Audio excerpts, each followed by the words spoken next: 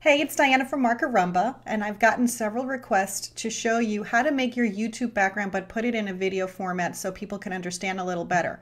What I did here was I took this YouTube background with the subscribe arrows and this banner here and made it into a template. I'm going to download it onto my WordPress blog so you could just upload the file right from there, and then you can just upload it into your Photoshop or GIMP or whatever image editing program you have, and then add the elements that you want.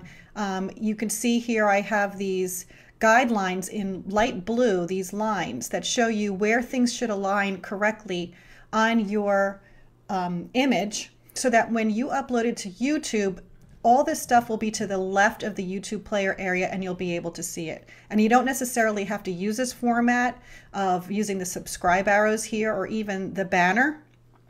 You can change it around and just put an image here, but just know that this line right here, this blue line, you want to be to the left of that so that you can have an image in this area show up.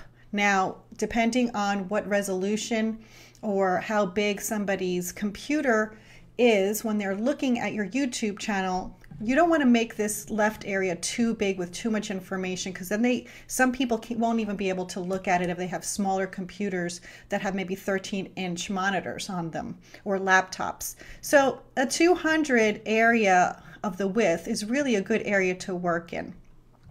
As you see here to the right, this is all in layers. Here we're in Photoshop Elements. So these are all the different layers that make up this image. Now, this is a 2000 by 2200 pixel area, and this will upload perfectly into YouTube with these guidelines. So if you want to add your own banner, just get a 200 by 600 pixel banner image, and I'm just going to bring in the one that I have here. So let's say you made one, it's a JPEG or a Photoshop image. You want to just bring it into here. You could just click this little arrow here on the left, and then you're just going to bring this over and see how the box appears on the image underneath, and let go, and it brings it right into your image that you're working on. So there, I just put my banner there. I think that looks good. I can adjust it a little later. I can even go to the right here and get rid of the red banner underneath. Now, if I want to change the background, if you have any 2000 by 2200 backgrounds, here's one right here. If you want, you can bring this right into your image area too. So make sure this is at the move area tool up here. Click on your image, click and grab and drag it over.